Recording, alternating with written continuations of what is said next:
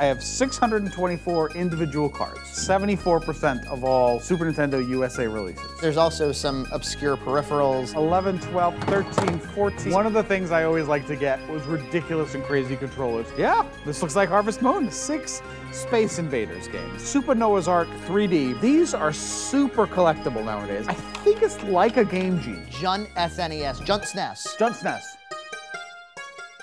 Frankie, when you've got a collection as big as mine, you've got some things that are kind of rare, kind of unusual, and that's what we're going to be looking on today. 6 different items that I want to show you today, and you, Keith. I guess. The people at home, we want to show them too, maybe. We did light the entire thing and film it with several cameras. If it was just us, we wouldn't bother with all that trouble.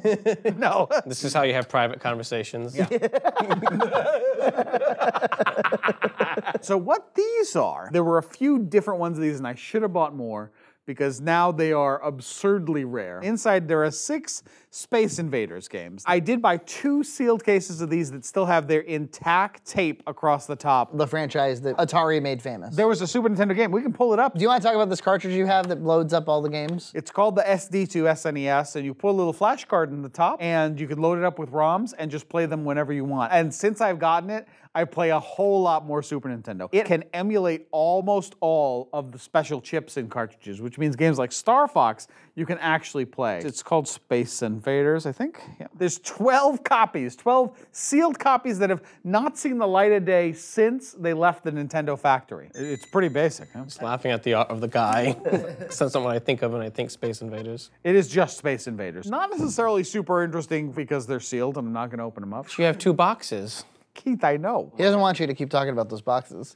Because he feels like the longer he dwells on the boxes, the longer we're going to be like, just open one. I was debating saying the audience wants to see the inside. They don't. It just looks like 6 super. I have a sealed Space Invaders cartridge somewhere around here. Why are they in this kind of box? When it was shipped to a store, they would have received these. It doesn't seem like something that would be that sought after in a collection, though. Nobody kept these boxes. So right now on eBay, there is one of just the cardboard box is $199. Really? I think I could get at least $150, $200 a piece for them. So if enough people like, comment, and subscribe, you could probably open up a box and buy a new one. Very unlikely, Keith. If this video right here, if it gets 250,000 views, 250,000, I will open one. All right. All right? All It's right? on. You get me 250,000 views, I'll sacrifice a piece of my collection and make it basically worthless. Some of this precious tape. We're going to reseal it afterwards. But now we're going to move on to something that's a little more interesting. This is my copy of Super Noah's Ark 3D. This is the only widely distributed,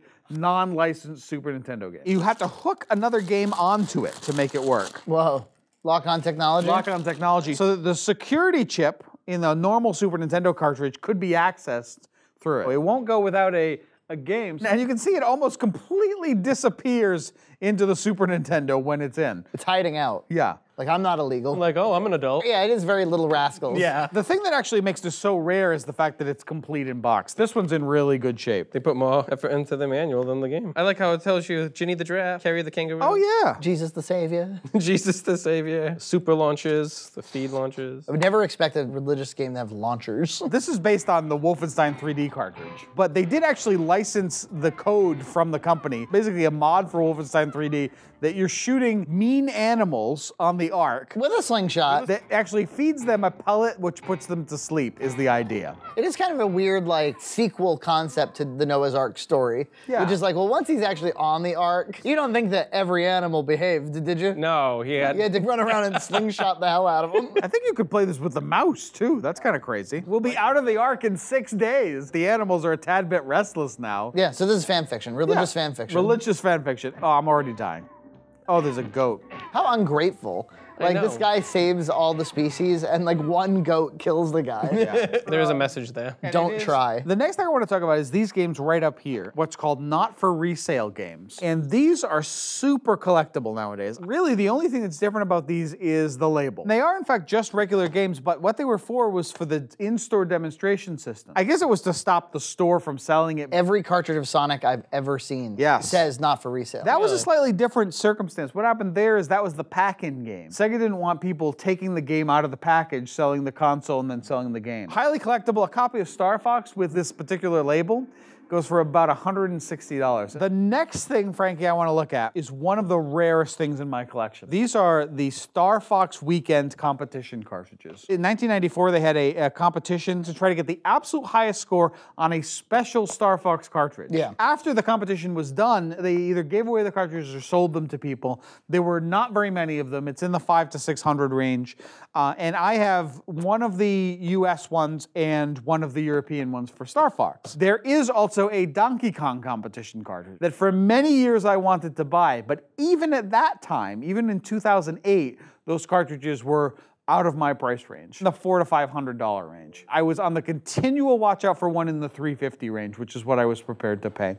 I never found one. Nowadays, they're selling for $700, $800. So this is not the same as a normal copy of Star Fox. Frankie, I think we should give this game a try and see what score can we get in the official Star Fox competition. Is it just the first level? I'm already dead. Why you gotta suck so bad? It's impressive graphics for SNES. It certainly is. Even if it hasn't aged great. It's like approaching Nintendo 64 graphics. This is like the blueprint. The way this works is each competition cycle is 4 minutes. 4 minutes to get as many points as you can. I have 1,755. The absolute record is 144,000. Which is funny because I never really pay attention to points in games for the most part. I don't think people really do. I'm not great at Star Fox to begin with. No, I never really played the SNES one. The N64 one is just so superior. Yeah. As we all know, they canned the release of Star Fox 2 for that very reason. Yep. Nintendo 64 one is so sweet. Can't they just do an HD remake of that for the Switch and call it a day? They can. Just do that. Well, I sucked, basically. So besides the cool cartridge itself, which has a unique label, I've also got a Star Fox competition pin. I think when you bought the cartridge, you also got the pin. And you also got this cool little flyer, which gives you information about the competition. And this is the Star Wing competition cartridge, which is just the UK version of that same cartridge. What else you got, John? Well, this is a weird one, and I don't even think I've ever plugged this in. You know what it reminds me of right off the bat? A 32X for Sega. Yeah. Yeah, I didn't notice till today. It's a double slot. I think it's like a Game Genie. It's called Game Wizard, and it's got a kind of gothic font on it, which makes you think of high fantasy. I'm gonna clean it first. The options are normal, scan, and action. Here, the game we're gonna put in the top. How about Tetris Attack? That's a good one. It didn't change anything. Let me turn it off and change it to action. Doesn't seem to have any effect. How about scan? I mean, it's successfully passing through the game. Oh. Hey. You know how you had Game Genie codes, and if you wanted to really play around, you could modify the Game Genie codes? This lets you find codes with this device. We got a copy of Mario World anywhere around here? Okay, auto code scanner. So we're gonna scan for the number of lives. We'll just do a nice easy one. I suspect once you find your code, then you turn to action to actually turn it on. How many lives do you start with in Super Mario World? 4 or 5? No, but it has to be the right number because it's gonna scan for it. What? What a horrible pain. 5, okay. Auto code scanner, number of lives, 5. Show possible codes. There is nothing valid now, please. I think we might need a manual for this. It might be too rare to try to figure out. Just a Game Genie alternative that you probably didn't hear too much about. And it's largely unusable. Well, no, it has its own code, and it probably came with a code book. Game Wizard, I'd never heard of it. Game Genie, we all heard of it. Remember the game Shark? Game Shark, yeah, that didn't show up till the PlayStation times, but it was still really cool. Actually connected into the parallel port on the back of the PlayStation 1 on that. So the next item, and the last item we're gonna look at today, is these Nintendo Power cartridges. I love the magazine so much that I'm like slightly giddy. It has nothing to do with the magazine. Sold only in Japan. They're a early flash cart, basically, a licensed flash cart. They have 32 megabits or 4 megabytes of flash memory inside. You would buy your cartridge. The cartridges cost 40 bucks. They didn't come with any game at all. Then you'd take it to a kiosk, and for between $10 and $40, you would load a game onto it. And then you could play that game on here as long as you wanted, but if you didn't want that game anymore, you just bring it back, they erase it, and for $10 to $40, you can get a new game. In Japan, cartridges were more expensive than they were in the US. They were usually $100 a cartridge. Did they have the ability to just rent them from a video store like we did? That wasn't really as much of a thing as it is here. You could also load more than one game. You could fill up your whole memory with games. The biggest single game that they made was 32 megabytes, except for one, which is Star Ocean.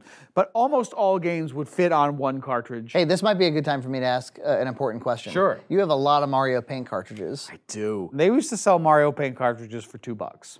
$2, you get a Mario Paint cartridge out the door. The great thing about those Mario Paint cartridges is the circuit board is the biggest circuit board there is. It has the most memory capacity, has a battery backup. So if you had a bad cartridge, you could take the chips out of that bad cartridge and put it in a Mario Paint game, and it would work just fine. I think I used one to fix a cartridge. Most cartridges are actually really reliable. So as a result, I probably have 10 to 15 copies of Mario Paint. We're gonna try out a couple of them. I mean, the games are obviously gonna be in Japanese. When you boot into these cartridges, you end up on this screen. What we're seeing here is the game list, says game list at the top, and then it has a game. Now, I don't know what game this is. Let's try it. So what you have here is whatever the last kid put on the cartridges? Yep. Harvest Moon? Yeah, this looks like Harvest Moon. What a delightful find. Well, now I kind of am morbidly curious about what's I want to on know each. what's on every single one Yeah, of these. well, we should figure it out. Do we want to take bets on what the game is? I think the next game is going to be Usually, Kirby Superstar. Street Fighter 2 Turbo. first of all, it wouldn't be any game with a special chip because these don't have special chips. What's the game? We got some very nice fantasy imagery I here. see a wing. I'm gonna skip this. Zach, what does it say? Is it It's Fire Emblem. Yep. It's a Fire Emblem music. This is a 1996 Fire Emblem game. The real cartridge is actually very rare. This one doesn't even have the menu, just boots right into this game, which means it's taking up the full pack. That's cool. Okay, let's try the next one. Next. My guess is it's going to have Super Bass Fishing 3 on this cartridge. What kid would go to the kiosk and pick up Super Bass? I don't know. I can just imagine like a fish enthusiast Japanese boy. Remember that in Japan especially, this wasn't just a system for kids. So Super Black Bass 3, you know, that's an excellent. Super Bass game in the Super Yeah. Bass series. So let's give this one a try. Konami. Okay, so what could it be? Castlevania? I don't know. Will we never know what game we're playing? So there's an anime girl. What month and year do you want to start? This is going to be like a dating What's your sim. birthday? It's asking all these questions of you. It's clearly one of those Senpai. Japanese dating sim. All right, so That is at least some of what John a owns. set of rarities, and we're gonna have another show just like this in which we look at more rarities, so I hope you like this one. And don't forget, 250,000 views. He's going to open up I'm a box. gonna open up a box. And burn the contents. Wait a minute, I didn't say anything about that. Next time on JuntSNES.